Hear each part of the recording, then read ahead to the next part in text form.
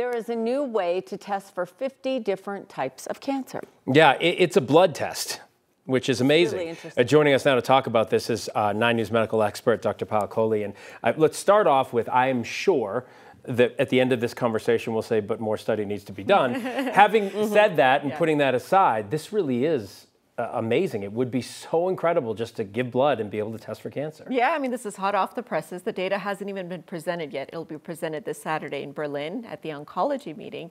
But if you think about, there are over 100 different types of cancers, right? And we only screen for about 5 of them.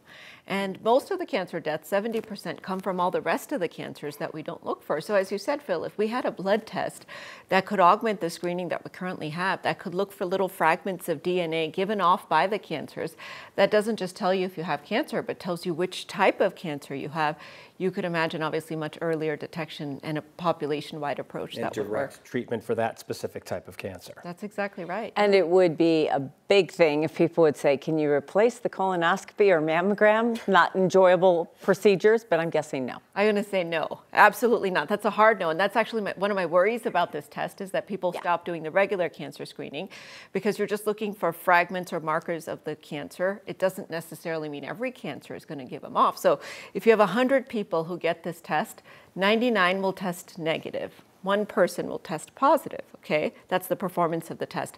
That person that tests positive only has a 62% chance of having cancer. So they could also not have cancer, at least based on this data that we've presented so far. Now, maybe they'll go on to develop cancer later. This is 1-year data that we're looking at. And of those 99 people that tested negative, you'll miss 1 to 2 people with cancer.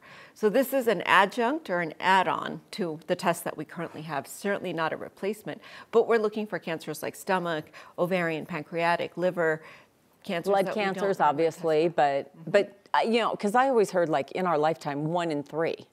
Will develop some kind of cancer. Exactly right. That's the So when you look at that number, you're like, okay, you're not catching everything. No, exactly right. Yeah, so we need to do better in terms of our cancer screening, and I do think we need to start earlier as well. We've talked about it before, but cancer used to be a disease of aging, and this test is only really recommended for people over the age of 50, but now we're seeing it in younger people. So the question really becomes, should it start being checked on much earlier? And should we start incorporating some sort of formal, not just blood testing, but other types of imaging screening as well?